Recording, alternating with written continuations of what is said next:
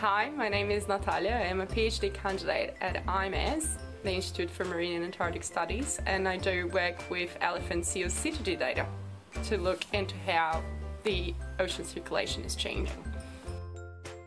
I look into the data that the elephant seals are recording, so we put a device in their heads that I like to call the electric heads, and then they record salinity and temperature and pressure on the ocean, so wherever they go I can see how the ocean is looking like. So some other people look at the elephant seals alone, but I am more interested in what they are seeing that I can't really see.